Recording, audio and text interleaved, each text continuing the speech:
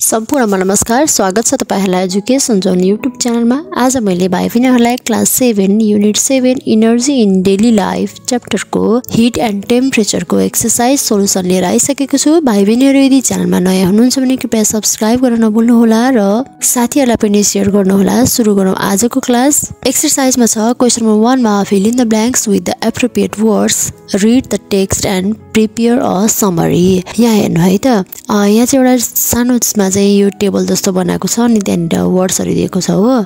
अनि यो वर्डलाई हामीले तल के गर्नु पर्यो त, यहाँ तल प्यासेज जस्तो छ अनि त्यो प्यासेजमा चाहिँ हामीले राख्नु पर्यो है त। त्यसरी राख्दाखेरिमा यहाँनिर सुरुमा hit is the form of energy which provides a sensation of warmth. Due to the degree of heat, the temperature of the body increase or decrease. When a body is heated, the temperature of body increases. A thermometer is used to measure the body temperature. Celsius, Fahrenheit and Kelvin are the scales of temperature. Normal human body temperature is 37 degrees centigrade. Heat flows from hotter body to colder body, and at the sea level, water freezes at 0 degree centigrade and boils at 100 degree centigrade. ल अब हामी question number 2 मा जाउँ। Tick the correct answer. Question number 1 ए मा छ what is the SI unit of temperature. यसको right answer हुन्छ Calvin. Question number be मा छ what is the range of temperature in a laboratory thermometer. यसको right answer हुन्छ -10 degree centigrade to 110 degree centigrade.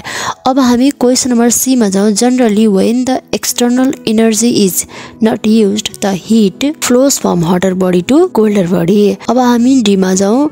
Rita and Sarita measured body temperature and found 37 degree centigrade and 98.6 degree Fahrenheit respectively. Choose the best option based on it. यहाँ भएको मध्ये के ठीक हुन्छ भन्दा Rita and Sarita have equal body temperature, त्यो चाहिँ के हुन्छ राइट आन्सर हुन्छ। अब हामी क्वेशन नम्बर ई मा जाउँ। What does thermometer major. थर्मोमिटरले के मेजर गर्छ? Degree of हटनेस or coldness. त्यसैगरी एफ मा हेरौँ त select the best option starting the given statement and reason. Statement र रिजन हेर्न पर्यो अनि राइट आन्सर सिलेक्ट गर्नु पर्यो है। यस्तोमा चाहिँ स्टेटमेन्टलाई राम्रोसँग बुझ्ने। स्टेटमेन्टले भन्छ hit indicates the how hot or cold the body is, but the temperature gives us direction of flow of the hit. हेर्नु चाहिँ अब यो ठिक छ कि छैन।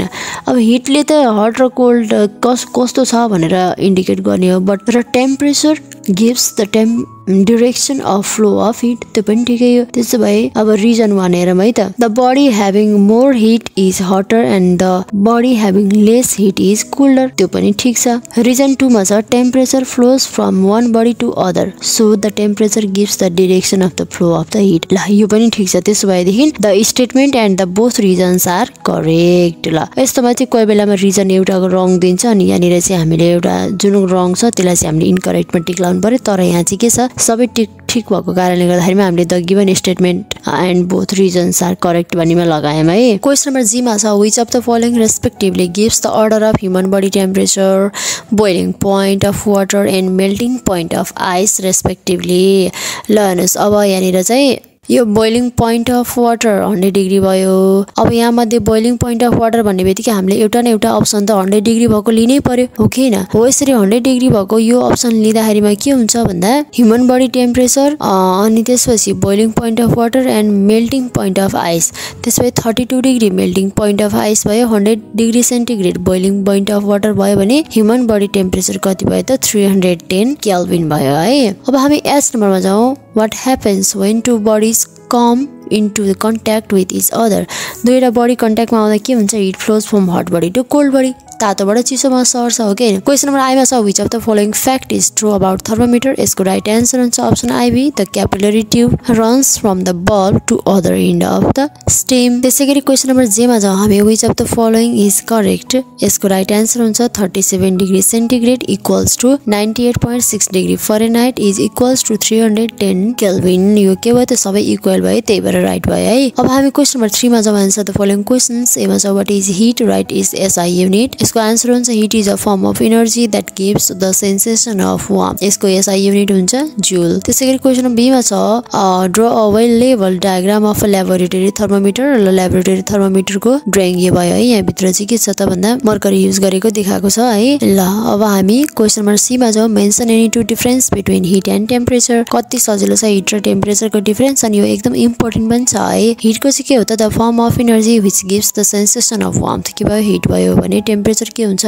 द डिग्री अफ हटनेस और coldness of the body, and hit is the cause of temperature and temperature is the effect. अनि हिटको के हुन्छ SI unit of heat is joule but SI unit of temperature is Calvin. Question number D मा छ we feel cold when we touch well water और tap water in the winter season. हामीले जाडोको बेलामा धाराको पानीहरू सुन्दाखेरि किन चाहिँ हामीलाई के हुन्छ भन्दाखेरिमा जाडो फिल हुन्छ भनेको सोधेको है क्वेसनले। किनभने विन्टरमा के हुन्छ the temperature of water is lower then the body temperature. हाम्रो शरीरको भन्दा पानीको टेम्परेचर के हुन्छ कम हुन्छ, अनि त्यसपछि hit flows from our body to the water. So हाम्रो बडीबाट चाहिँ हिट चाहिँ कता जान्छ त्यो पानीतिर जान्छ, अनि पानीतिर हिट गएपछि हाम्रो शरीरको तातो गयो नि त, त्यो तातो गएपछि हामीलाई के हुन्छ जाडो फिल हुन्छ। So we feel cold. अब हामी ई नम्बर जाउँ। Digital thermometer is used instead of clinical thermometer to major human body temperature.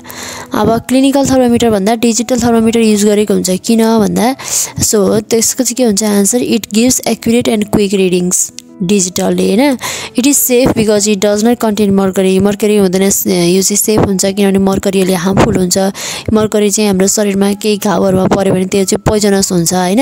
And के छ अर्को it is easy to read and shows the temperature directly in the digit. जति छ त्यति सरकै so गरिदिन्छ नि त। तर क्लिनिकल थर्मोमिटरमा त्यस्तो हुँदैन, त्यहाँको लाइन्सहरू हेरेर हामीले के गर्नुपर्छ थाहा पाउनुपर्छ है त। क्वेसन नम्बर 3 मा छ convert the following 50 degree centigrade into फरेनहाइटमा convert गर्नु पर्यो। यसको चाहिँ के हुन्छ सेन्टिग्रेड भनेको कति छ 50 डिग्री छ, फरेनहाइटमा लानु पर्यो हो। अब फरेनहाइटमा लानु पर्दाखेरिमा C/5 इक्वल्स टु F-32/9 यो हाम्रो के भयो त भन्दा फर्मुला भयो। अब फर्मुलामा राखेर हामीले हिसाब गर्दै जाने। सी भनेको कति 50, 5 को 5 भयो, 9 को 9, F-32 त F-32 भयो। अब यो के भयो त भन्दा यसलाई काट्दाखेरिमा कति भयो 10 भयो, 10 ले यसलाई के भयो त 9 भयो हो। इक्वल्स टु F-32 माथिको भइहाल्यो। अनि यो कति हुन्छ 10 × 9 गर्दा 90 हुन्छ, उताको 32 यहाँ आउँदाखेरि के भयो प्लस भयो, इक्वल्स टु कति भयो F भयो। त्यसैले हाम्रो F चाहिँ कति डिग्री भनेपछि 50 डिग्री सेन्टिग्रेड इक्वल्स टु कति हुँदो रहेछ 122 डिग्री फरेनहाइट। र अर्को क्वेसन छ सेकेन्ड आइमा 27 डिग्री सेन्टिग्रेड इन्टु केल्भिन। त्यसैगरी हाम्रो यसको फर्मुला हुन्छ C इक्वल्स टु K - 273। अब C को भ्यालु कति छ 27 इक्वल्स टु K के भनेको केल्भिन भइहाल्यो। K - 273 गर्दाखेरिमा केल्भिनको भ्यालु कति आउँछ 300 आउँछ। त्यसैले हामीले 27 degree centigrade equals to 300 Calvin भयो। अब हामी क्वेसन नम्बर 3 आइमा जाउँ 100K इन्टु डिग्री सेन्टिग्रेड। अब यहाँ 100K लाई डिग्री सेन्टिग्रेडमा लाँदाखेरिमा यसको फर्मुला के छ C इक्वल्स टु K - 273। त्यसैले C इक्वल्स टु के हुन्छ केल्भिन भनेको यहाँ 100 दिएको छ, 100 - 273 गर्दा C को भ्यालु कति आउँछ -173 आउँछ।